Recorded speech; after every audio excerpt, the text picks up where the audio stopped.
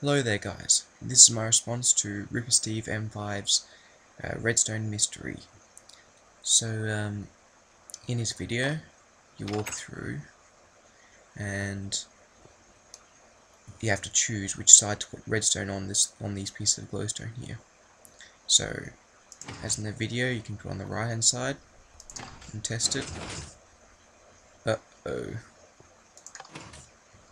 get rid of that. He also showed that you could put on both sides. Oh, not good. And then he also showed with no sides. And still getting lava dropped on us. The final way was just on the left side. And would you look at that? And there's a reset button. So this is my final design. Well, not final, I guess, just something which works. And I'll talk you through some of the thought ideas that I had starting off with this project. So the first issue that he brought up was how to power these glowstone, these redstones, and he suggested that you power them from under these blocks. So in other words, something like this, which is more than acceptable. But I decided to power them another way, and that was by the property of glowstone, where redstone can travel up it without being stopped by blocks being in the way. It has to be transparent blocks though. So that way you can power them. You'd have your floor across here.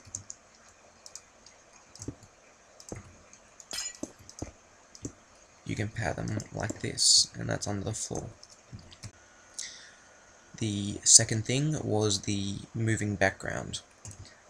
So in the video he makes it look like it's needed in part of the process, and maybe in his version is, but after later testing for mine I didn't need it. But to get the moving background I just use a simple T flip-flop, and I've just used different blocks here to show you that it does actually move. So if I power this, we'll shift across one. And obviously, so yeah, the next problem is trying to get some kind of output out of the back of it. So that's where these two pieces of glowstone they're the ones with the redstone on top that would get interchanged on and off. So yeah, now obviously, another property of glowstone is that you can send power up them.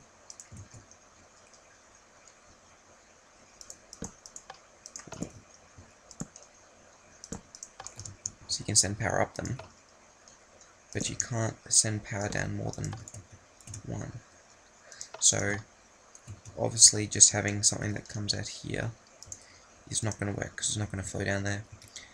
Also because it's a transparent block, I have got redstone in there, so it should work if we're going to.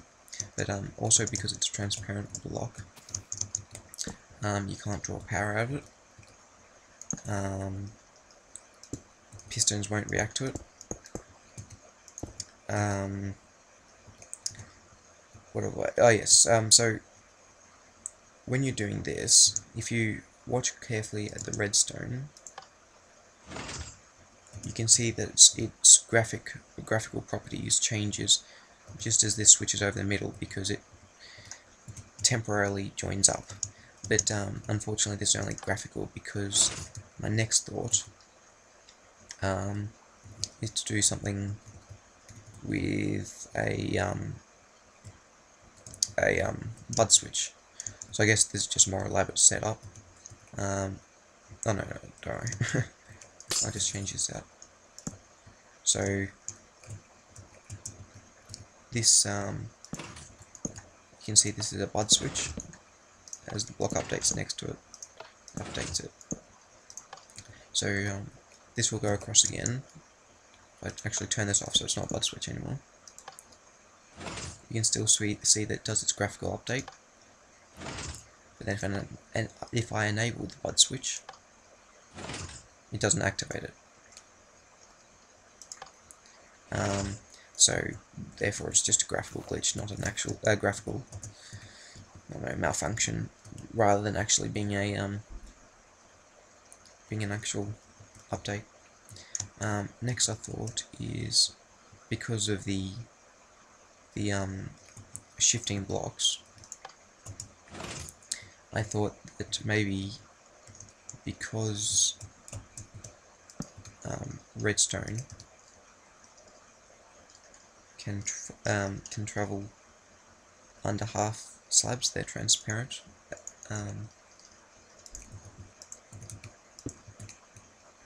So you can have power going through them.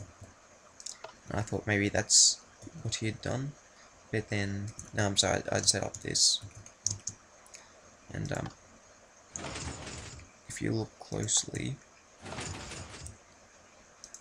there is a half slab in the middle there,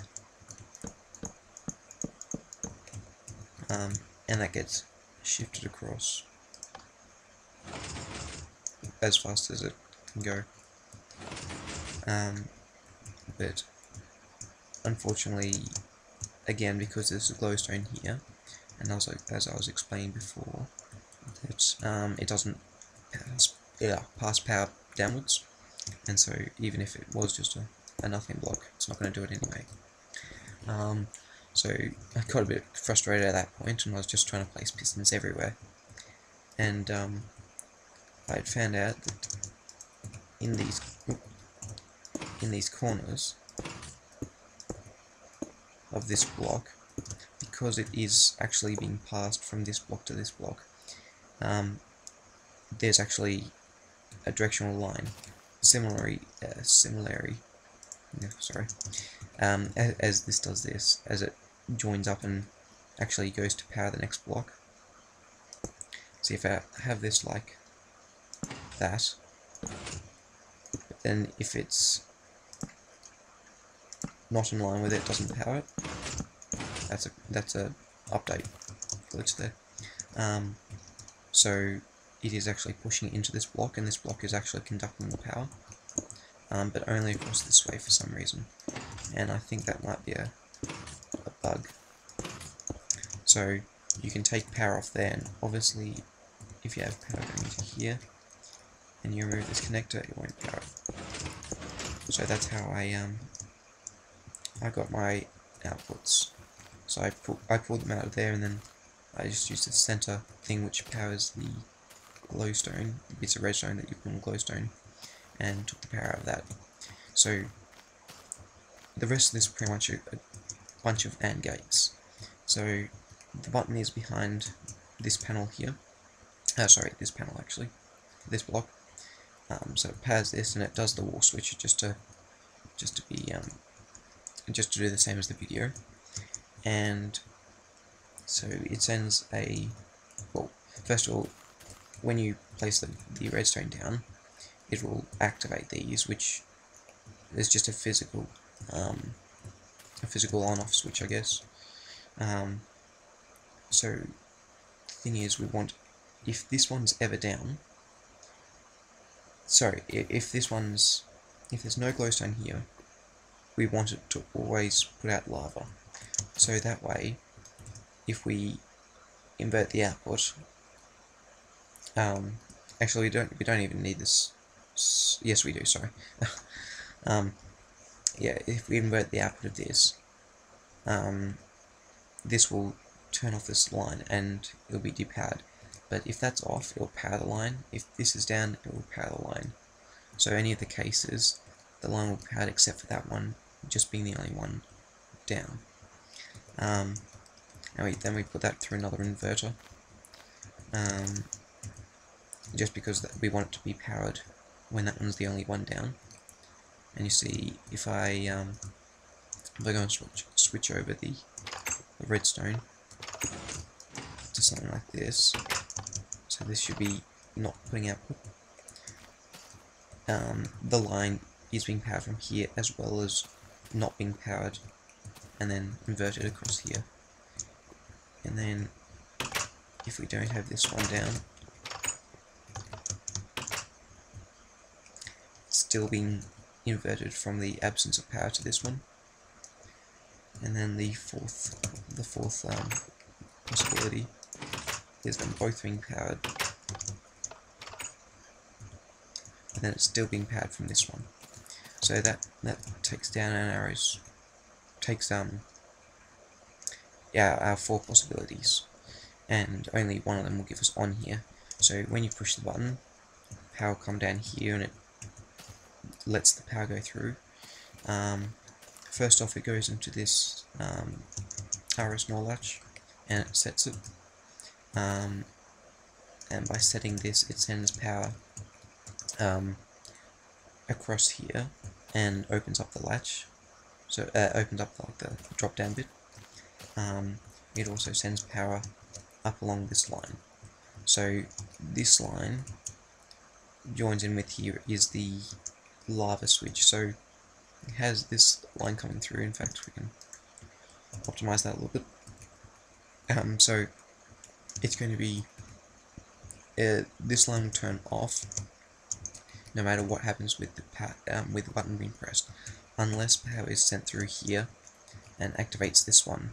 So if this one, I don't know how to show you this, but anyway, I don't know if I can do. Right, so if I activate this, it's on. Anyway, now it's on the correct one. So you'll see when I push the button, this line stays on, even though it should be turned off. But this torch, this one keeps it going. And then while that one's out, I'll do this one as well. And then if it's in the incorrect position, this line won't be activated. Oh, I've got to reset it. This is just the reset line on the other side, same as over the others. Oh no, these were up to different switches. Alright, so this is reset now, and if I activate it, see how the line turns off, and so that sets this RS NOR latch, which then depowers the piston in here and opens up the gate for the lava to go through. Then for this reset button, for the lava, it comes up and resets the RS NOR latch, and also it brings power down and resets this RS NOR latch to the default setting, and the default setting is when the lava's off and gates and this hatch is closed. And then the reset line down here simply just goes in and resets this again. So yeah, that's my solution to it. Thank you for a challenge. It kept me occupied for a little while. And like the video if you enjoyed it, and subscribe to view more of these, because I like doing this stuff, and hopefully I'll be hopefully I'll be able to put out more. Alright, so thank you very much for watching.